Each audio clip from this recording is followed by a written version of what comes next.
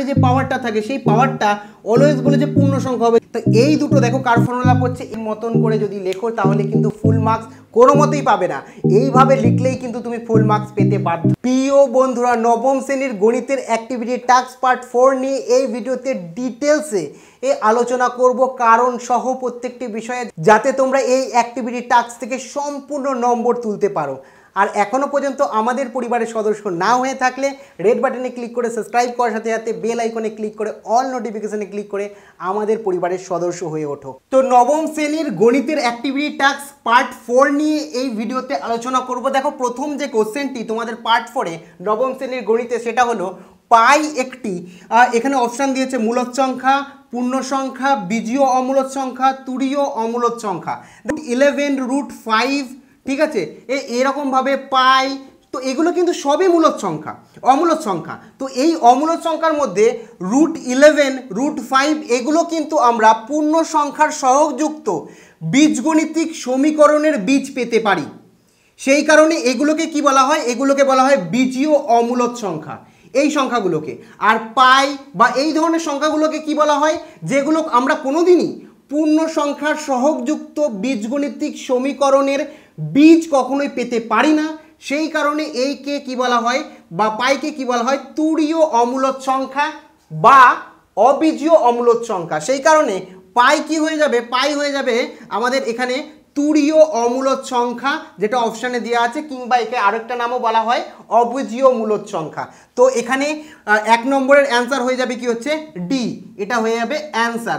এখানে যদি তোমরা কারণ দেখাতে চাও, সেক্ষেত্রে কারণ লিখতে পারো যে পাই এমন একটি অমূলদ সংখ্যা যা পূর্ণ সহগযুক্ত বহুপদী সংখ্যামালার সমীকরণের বীজ কখনোই হতে পারে না।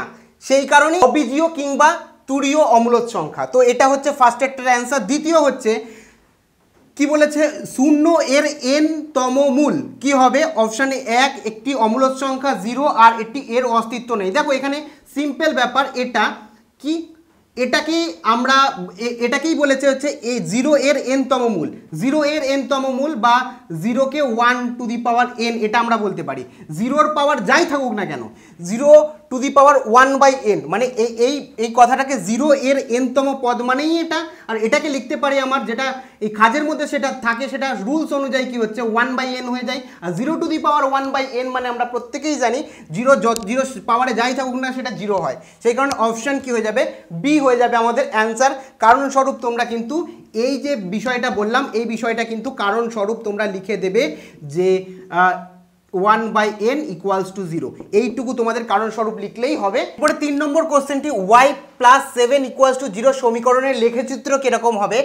y অক্ষের সমান্তরাল হবে, x অক্ষের সমান্তরাল হবে, না y অক্ষের সঙ্গে 0 ডিগ্রি কোণ করবে, না x অক্ষের সঙ্গে 90 ডিগ্রি কোণ করবে? দেখো এখানে y+7 = 0 বলেছে, দ্যাটস মিনস y = -7।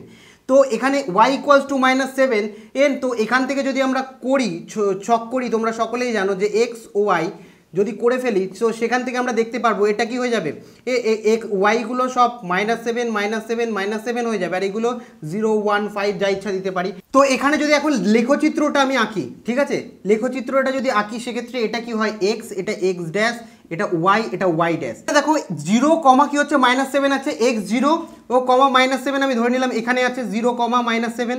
তারপরে কি 1, -7, 1 এখানে ধরে নাও রয়েছে, 1, -7 মানে এখানে রয়েছে। আর কি আছে? 5, -7, ধরো 5 এখানে রয়েছে, 5, -7 মানে হচ্ছে এখানে। তাহলে সরলরেখাটা আমরা কোনটা পাচ্ছি? সরলরেখা কিন্তু আমরা এইটা পেয়ে যাচ্ছি। তো এই যে সরলরেখাটা পাচ্ছি, এই সরলরেখাটা কি x অক্ষের সমান্তরাল? দেখেই বুঝতে পারছি এই যে এটা x অক্ষ, আর এইটা হচ্ছে সরলরেখা, প্রদত্ত সরলরেখাটায়। তাহলে কি x অক্ষের সমান্তরাল? সেক্ষেত্রে কি হয়ে যাবে? এখানে অপশান কি হচ্ছে? বি হয়ে যাচ্ছে আমাদের অ্যান্সার, x অক্ষের সমান্তরাল।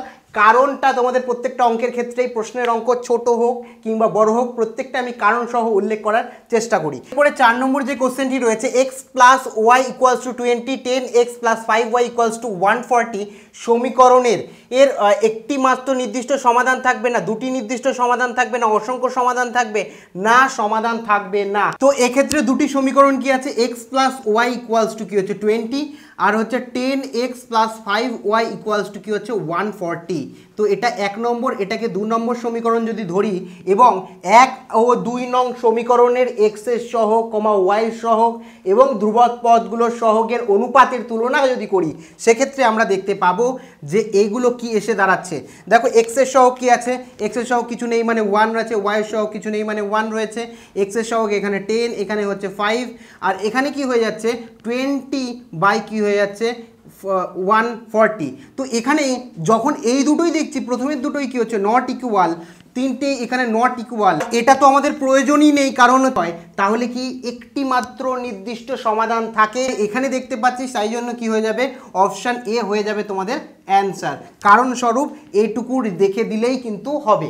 বন্ধুরা এরপরে 2 নম্বরের যে সত্য মিথ্যে রয়েছে সেটি দেখে নেব যে 2 নম্বরের সত্য মিথ্যেতে 1 নম্বর দিয়েছে যে কোনো চতুর্ভুজের ক্ষেত্রের একটি কর্ণ চতুর্ভুজাকার ক্ষেত্রের বাইরে থাকলে চতুর্ভুজাকার ক্ষেত্রের এর চতুর্ভুজটি একটি সামান্তরিক। বলেছে কোনো চতুর্ভুজের কর্ণটা যদি চতুর্ভুজের বাইরে থাকে তাহলে সেই চতুর্ভুজকে কি সামান্তরিক বলা যায়।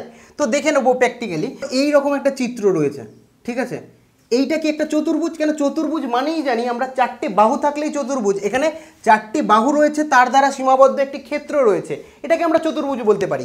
এবং এর যদি কর্ণ দেখি এই দেখো একটা এইখানে কর্ণ রয়েছে, আরেকটা কিন্তু এইটা কর্ণ, এই যে দুটো কর্ণ আমরা দেখতে পাচ্ছি, একটা কর্ণ কি বাইরে অবস্থিত না, এই যে এই কর্ণটা বাইরে রয়েছে চতুর্ভুজের, তাহলে যেরকম কন্ডিশন বলেছে সেই কন্ডিশন অনুযায়ী কি হচ্ছে এইরকম একটা চতুর্ভুজ যার কর্ণটা হচ্ছে বাইরে অবস্থিত, এই যে চতুর্ভুজটা রয়েছে যার কর্ণ হচ্ছে বাইরে অবস্থিত এটাকে কি আমরা বলতে পারি যে সামান্তরিক।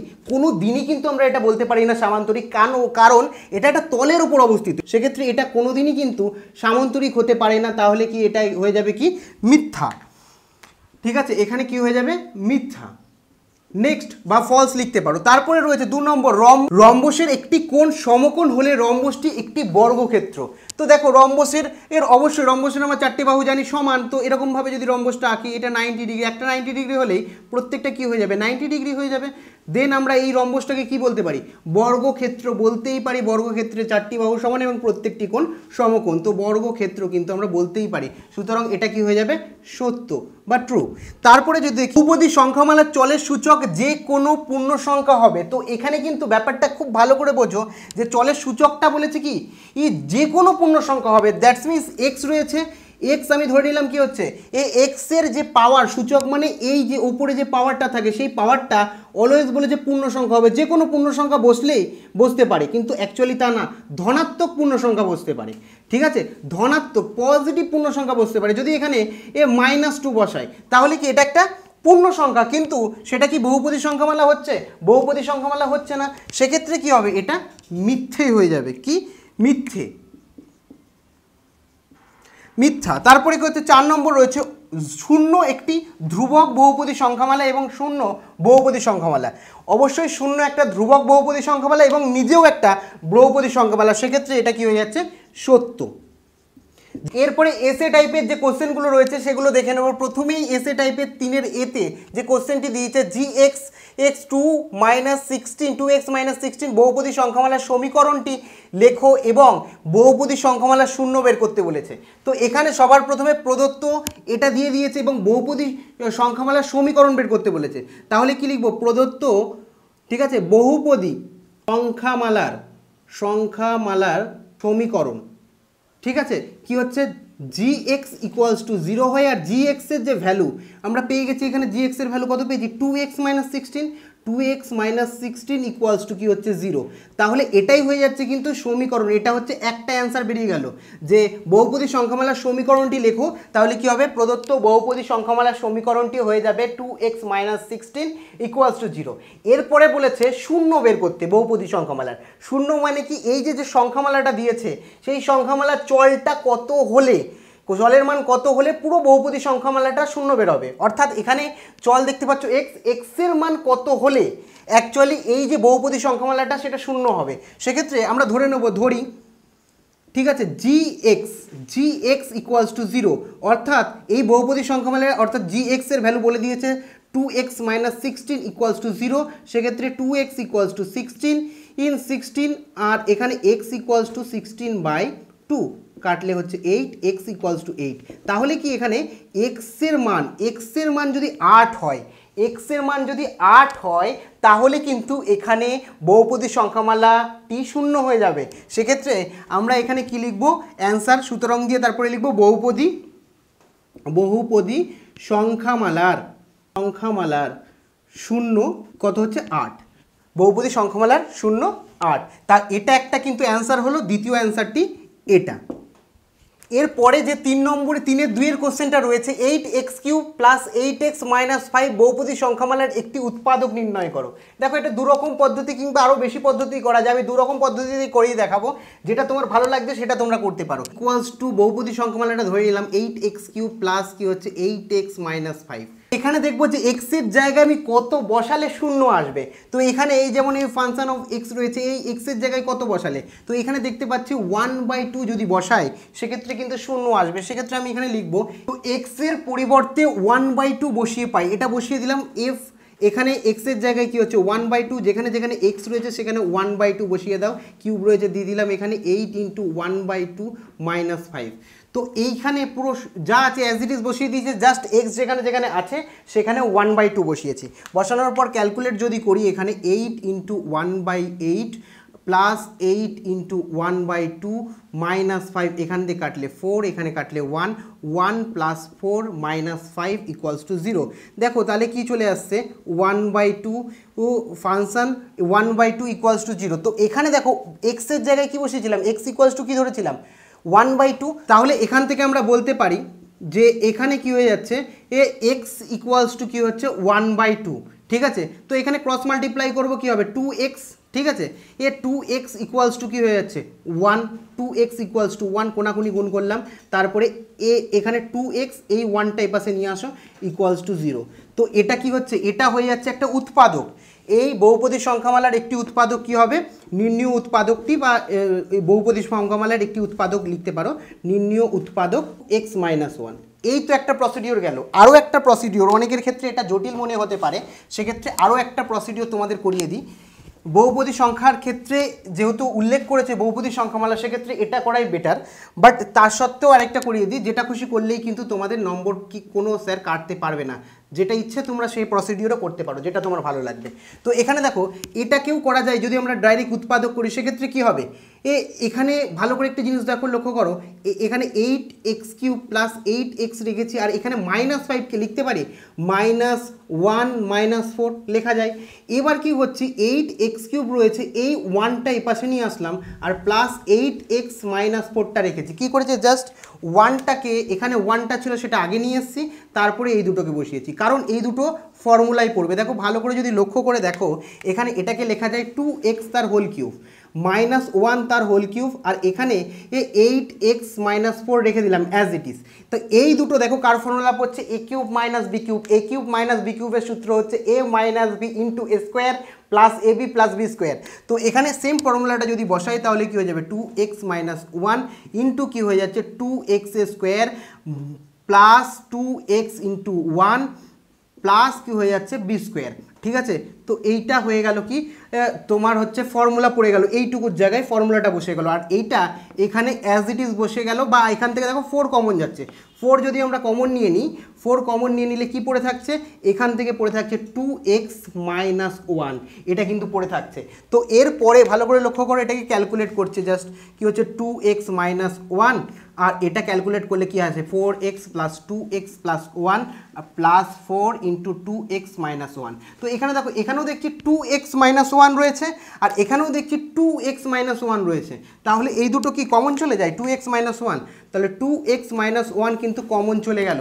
কমন চলে গেলে কি পড়ে থাকবে, দেখো কি পড়ে থাকবে, এটা একবারেই লেখা যায়, পড়ে থাকবে কিন্তু এটা কি আছে 4x² + 2x + 1, মানে এটা কমন চলে গেছে, জাস্ট এটা পড়ে রয়েছে লিখেছি, আর এটা কমন চলে গেছে কি পড়ে রয়েছে +4, সেটা এখানে লিখে দিলাম। তো তারপরে ক্যালকুলেট যদি করি 2x - 1 4x² + 2x 4 + 1 মানে হচ্ছে 5। তো এখানে দেখতে পাচ্ছ যে আগে যে অ্যান্সারটা উৎপাদক বেরিয়েছিল সেটাই কিন্তু এখানে বেরিয়েছে, অ্যান্সার একই বেরোবে। তুমি যে দুটোর মধ্যে যে কোনো প্রসিডিওর করতে পারো। তো এখানে লিখতে হবে যে বহুপদী সংখ্যামালার উৎপাদকটি হলো বলে 2x -1 অথবা তোমরা কিন্তু এই অ্যান্সারটাও রাখতে পারো, কোনো সমস্যা নেই, একটি উৎপাদক বলেছে। তো আমি বলবো আগের প্রসিডিওরটাই করতে। তো যদি আগের প্রসিডিওরটা খুব মন মতন না হয় সেক্ষেত্রে এই প্রসিডিওরও করতে পারো, কোনো সমস্যা নেই। এরপরে দেখো 3-এর 3 নম্বর যে অঙ্কটা রয়েছে, দুটো বিন্দু বলে দিয়েছে, এই বিন্দুদ্বয়ের মধ্যে কি হচ্ছে দূরত্ব নির্ণয় করতে দিয়েছে। সেক্ষেত্রে দূরত্ব নির্ণয়ের ক্ষেত্রে আমরা জানি দুখানা বিন্দু যদি হয় সেক্ষেত্রে দূরত্ব নির্ণয় করি, এটা হচ্ছে x1, y1 হয়, আর এটা যদি x2, y2 হয়, সেক্ষেত্রে দূরত্ব নির্ণয়ের কিন্তু ফর্মুলা ছিল এটা a, এটা যদি b দিই তাহলে a b এর দূরত্ব নির্ণয়ের ফর্মুলা ছিল x1 - x2 তার whole square plus y1 - y2 তার হোল স্কোয়ার এর একক। ঠিক আছে, এই একটা ফর্মুলা কিন্তু ছিল। তো এই ফর্মুলাটা এখানে প্রযোজ্য। তো এক্ষেত্রে এই যে বিন্দুগুলো রিপ্রেজেন্ট হয়ে গেল, এটা হয়ে গেল -2, -2, আর এটা হয়ে গেছে কি 4, 6। তো এক্ষেত্রে কি লিখবে -2, -2 এবং 4, 6 বিন্দু দুটির মধ্যে দূরত্ব কি ফর্মুলাটা অ্যাপ্লাই করে দেবে, x1 - x2 -2 -4 তার whole square plus y1 - y2 -2 -6 তার হোল স্কোয়ার, অবশ্যই ইউনিট দেবে একক। তো এখানে কি হয়ে যাচ্ছে ক্যালকুলেট করলে, এটা হয়ে যাচ্ছে -2 -4 মানে -6 স্কোয়ার, এটা হয়ে যাচ্ছে -8 তার হোল স্কোয়ার। তাহলে এখানে -6 ইন্টু -6 হচ্ছে 36 প্লাস এখানে কি হচ্ছে -8 -8 হচ্ছে 64। দেন এখানে ক্যালকুলেট করলে কি হচ্ছে 100 চলে আসে, 100 মানে তোমরা জানো 10। তো এগুলো কি হয়ে যাচ্ছে প্রত্যেকটা একক, তাহলে অ্যান্সার কি হয়ে গেল 10 একক। তাহলে এখানে কি লিখবে, যে উত্তর লিখবে যে এই মানে 2,2 এবং 4,6 বিন্দু দুটির মধ্যে দূরত্ব 10 একক। এরপরে 4 নম্বরে যে কোশ্চেনটি দিয়েছে সেটি হলো একটি উপপাদ্য, যে কোনো ত্রিভুজের একজোড়া বিপরীত বাহু সমান এবং সমান্তরাল হলে চতুর্ভুজটি একটি সামান্তরিক হবে, এটা বলে দিয়েছে। তো এটা কোশ্চেনে বলে দিয়েছে, এটাকেই তোমরা কি হচ্ছে হেডিং নেবে বিশেষ নির্বাচন বা সাধারণ নির্বাচন বলে। কি সাধারণ নির্বাচন, যেরকমভাবে বলছি সেরকমভাবেই কিন্তু লিখবে, পুরো নম্বর ক্যারি করার জন্য উপপাদ্যে, নয়তো বইটির মতন করে যদি লেখো তাহলে কিন্তু ফুল মার্কস কোনো মতেই পাবে না। এইভাবে লিখলেই কিন্তু তুমি ফুল মার্কস পেতে বাধ্য। এখানে তারপরে হচ্ছে চিত্র। দেখো চিত্রতে কি হবে, এখানে যা বলে দিয়েছে আমাকে, যা ডেটা দিয়ে দিয়েছে, কি দিয়েছে ডেটা, এখানে বলেছে যে ত্রিভুজের একজোড়া বিপরীত বাহু সমান ও সমান্তরাল, এইটুকু হচ্ছে আমাকে কন্ডিশন দিয়ে দিয়েছে, এটা হলে এটা হবে, এটা প্রমাণ করতে হবে, এটুকু বলে দিয়েছে আমাকে। ঠিক আছে, সেক্ষেত্রে আমরা কি করব, চিত্রটা প্রথমে এঁকে নেব। একটা কি হচ্ছে এখান থেকে চতুর্ভুজ এঁকে নিলাম, যার কি হচ্ছে বিপরীত বাহুগুলো, এই দুটো বাহু সমান এবং সমান্তরাল, আর কিচ্ছু বলে দেয় না, আর কিছু জানিও না আমরা। হেডিং হলো সাধারণ নির্বাচন, দ্বিতীয় হলো চিত্র, তৃতীয়তে চলে আসবে কি শিকার। ঠিক আছে, শিকার। এখানে মনে করি, দেখো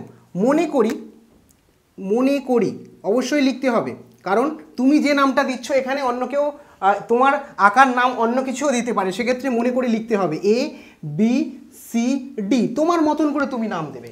তো A B C D দেওয়ার পরে এখানে যা ডেটা দিয়েছে সেই অনুযায়ী আমরা লিখব যে A B C D একটি কি হচ্ছে, আমরা এখন জানি না এটা সামান্তরিক, এটা জানি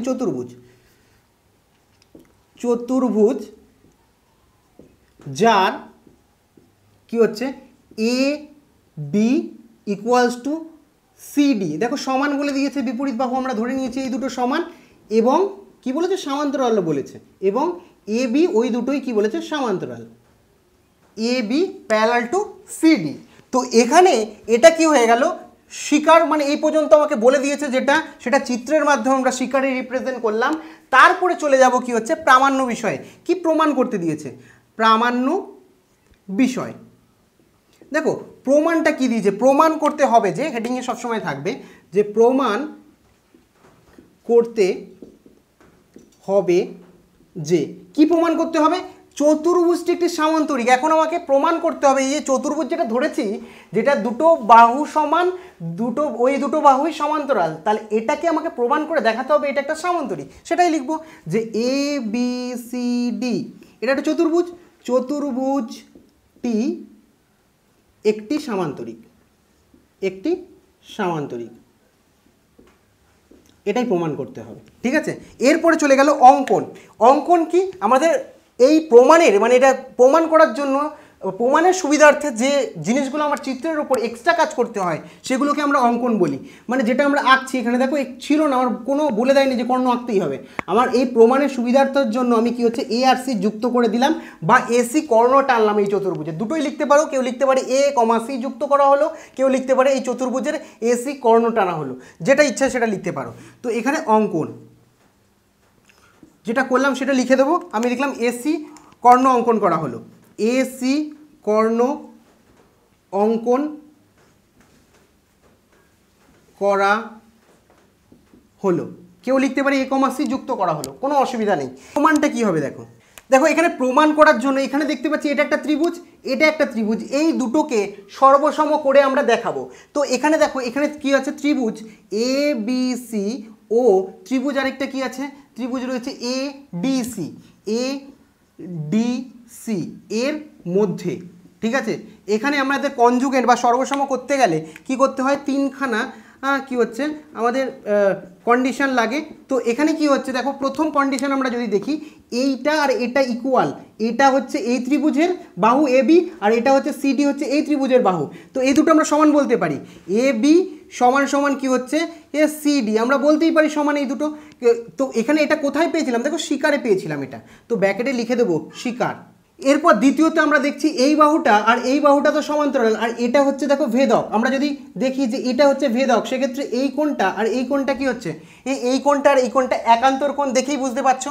তো এখানে আমি ছবি অনুযায়ী নাম যদি করি এ বি সি ডি, দেন কি হয়ে যাবে বি এ সি আর হচ্ছে ডি সি এ সমান কি হচ্ছে বি এ সি ইকুয়ালস কি হচ্ছে ডি সি এ। তো এখানে কারণটা অবশ্যই উল্লেখ করতে হবে, কেন, কারণ হচ্ছে এই দুটো বাহু সমান্তরাল এবং কি হচ্ছে এসি ছেদক। তো এ বি সমান্তরাল কি হচ্ছে সিডি এবং কি হচ্ছে এসি ছেদক। এটা লেখার পর তারপরে নিচে 3 নম্বরে তোমরা দেখতে পাচ্ছ, এখানে খুব ভালো করে লক্ষ্য করো, এসি যে বাহুটা আছে, এই যে এসি বাহুটা, এই যে একটা ত্রিভুজ ধরেছি, ঠিক আছে, আর এই যে একটা ত্রিভুজ ধরেছি, ঠিক আছে, এই দুটো ত্রিভুজের মধ্যে কমন বাহু দেখো, এই ত্রিভুজের মধ্যেও কমন রয়েছে এসি আর এই ত্রিভুজটার মধ্যেও কমন রয়েছে এসি। তাহলে এসি কি হয়ে যাচ্ছে, এসি হচ্ছে সাধারণ বাহু, এসি সাধারণ বাহু। তোমরা জানো যে কমনের বাংলা হচ্ছে সাধারণ, তাই জন্য কি হচ্ছে এসি সাধারণ বাহু, যেটা দুটো ত্রিভুজের মধ্যেই অবস্থিত। এখানে সুতরাং লিখতে পারি কি A B C কনজুগেন্ট two S D C, মানে সর্বসম হয়ে গেছে ত্রিভুজ এ বি সি সর্বসম কি হচ্ছে এ ডি সি। কোন সূত্রে, এখানে দেখতেই পাচ্ছ সাইড অ্যাঙ্গেল সাইড সূত্রে। তো সাইড অ্যাঙ্গেল সাইড সূত্রে ব্র্যাকেটে লিখে দেবে কারণটা। তো এটা আমরা পেয়েছিলাম যে এ বি সি মানে হচ্ছে এই ত্রিভুজটা আর এ ডি সি মানে এই ত্রিভুজটা দুটো সর্বসম, যেটা নিচে আমি লিখেছিলাম, জায়গা নেই নিচে তাই জন্য উপরে লিখলাম। তো এখানে দেখো এখানে পুরোপুরি এটাকে আমরা দেখে বলতে পারছি এই দুটো সর্বসম হলে আমরা বলতে পারি যে এই কোণটা আর এই কোণটা পরস্পর সমান, কারণ সর্বসম ত্রিভুজের অনুরূপ বাহু। সেক্ষেত্রে কি হচ্ছে অ্যাঙ্গেল কি হচ্ছে এ সি বি ইকুয়ালস কি হয়ে যাচ্ছে তোমার ডি এ সি, ঠিক আছে। কি লিখবে, সর্বসম ত্রিভুজের অনুরূপ বাহু, আমি এখানে অনুরূপ বাহু লিখলাম, ঠিক আছে, অনুরূপ বাহু অনুরূপ কোণ, সরি সর্বসম ত্রিভুজের অনুরূপ কোণ, তাও এখানে লিখবে অনুরূপ কোণ। তারপরে এখানে যদি দেখো যে এই কোণটা আর এই কোণটা সমান কখন হয়, এই কোণটা সমান তখনই হয় এই দুটো পরস্পর সমান্তরাল আর এটা হচ্ছে ছেদক, তখনই কিন্তু হবে, আদারওয়াইজ কিন্তু এই দুটো সমান্তরাল কখনোই হওয়া সম্ভব নয়। সেই কারণে এখানে লিখবো কিন্তু এ ডি ও বিসি বাহু দুটি এসি, এটা এসি বাহুকে ছেদ করায়, এসি বাহুকে ছেদ করায় উৎপন্ন কোণ দুটি একান্তর কোণ। যেহেতু এটা একান্তর কোণ, সেক্ষেত্রে আমরা বলতে পারি যে এই কোণটা আর এই কোণটা, এই বাহুটা আর এই বাহুটা কি হচ্ছে সমান্তরাল বাহু। ও কারণ যদি দেখতে চাও সেক্ষেত্রে এখানে দেখতে পারো যে এইটা আর এখানে এটা রয়েছে, এই কোণটা আর এই কোণটা কখন একান্তর কোণ হবে, যখন এইটা আর এটা কি হচ্ছে সমান্তরাল হবে। সেক্ষেত্রে কি এডি অর্থাৎ এডি প্যারালাল টু কি হয়ে যাচ্ছে বিসি, ঠিক আছে। তো এখানে দেখো চতুর্ভুজ এ বি সি ডি এর অর্থাৎ এ বি সমান্তরাল কি হয়ে যাচ্ছে সিডি, যেটা আমরা কি হচ্ছে শিকারেও পেয়েছিলাম, লিখেছিলাম ওপরে, মুছে দিয়েছে এখন। এবং কি হয়ে যাচ্ছে এখানে এডি, ঠিক আছে, এডি প্যারালাল টু বিসি। তার মানে কি দেখতে পাচ্ছি এইটা সমান্তরাল, আবার এইটাও সমান্তরাল, অর্থাৎ বিপরীত চতুর্ভুজের বিপরীত বাহুগুলো পরস্পর সমান্তরাল হয়ে গেল। চতুর্ভুজের বিপরীত বাহুগুলো সমান্তরাল মানে এটা একটা সামান্তরিক। সুতরাং কি হয়ে যাচ্ছে চতুর্ভুজ এ বি সি ডি একটি সামান্তরিক। ঠিক আছে, এটা হচ্ছে প্রমাণিত। তো স্টেপ বাই স্টেপ সেরকমভাবেই লিখবে যাতে তোমরা পুরো নম্বরটা ক্যারি করতে পারো, কোথাও কাটতে না পারে। আশা করি তোমাদের সম্পূর্ণভাবে তোমরা বুঝতে পেরেছো অ্যাক্টিভিটি টাস্কটি। এরকমভাবে অ্যাক্টিভিটি টাস্ক পাওয়ার জন্য এখনও পর্যন্ত যদি আমাদের পরিবারের সদস্য না হয়ে থাকো তাহলে অবশ্যই রেড বাটনে ক্লিক করে সাবস্ক্রাইব করার সাথে সাথে অল নোটিফিকেশনে ক্লিক করে, অর্থাৎ বেল আইকনে ক্লিক করে অল নোটিফিকেশনে ক্লিক করে আমাদের পরিবারের সদস্য হয়ে ওঠো। আর